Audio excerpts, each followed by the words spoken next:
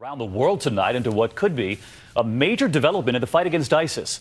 Abu al-Baghdadi, the passionate leader with a taste for Western luxuries. Well, tonight we are learning a woman believed to be his ex-wife has been captured, arrested trying to cross into Lebanon with a fake ID carrying a child. Tonight she's being questioned. What could she reveal about the leader of ISIS, her former husband? ABC's Alex Marquardt in Lebanon for us.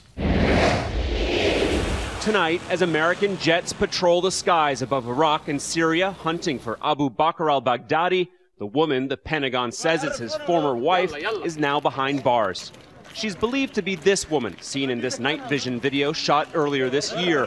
Lebanese officials tell ABC News that she and at least one child were caught trying to sneak into Lebanon with fake IDs.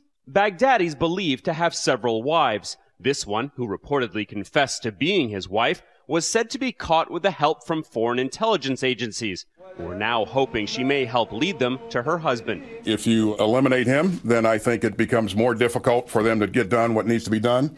Baghdadi was last seen in July, preaching holy war in a mosque in Iraq. Just last month, there were reports he'd been killed or wounded in an airstrike. But he resurfaced days later with an audio message mocking the U.S. and calling for volcanoes of jihad.